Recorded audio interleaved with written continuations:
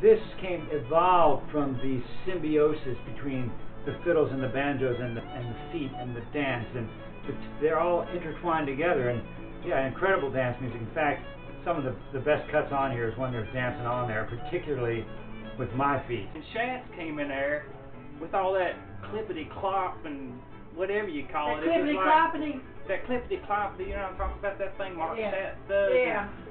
Well, I think when the music's really right and it really inspires those dancers, when they start to dancing, it just raises everything up like 100%.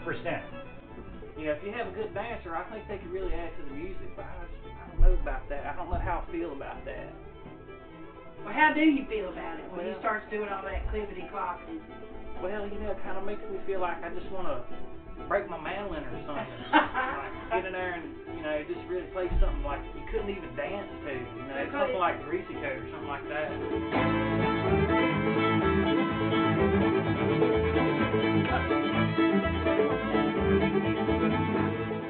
You feel alright? Yeah, I'm alright. I'm just a little shaken up. It's like, the session was cool and all, but they always put me next to this guy named Danny.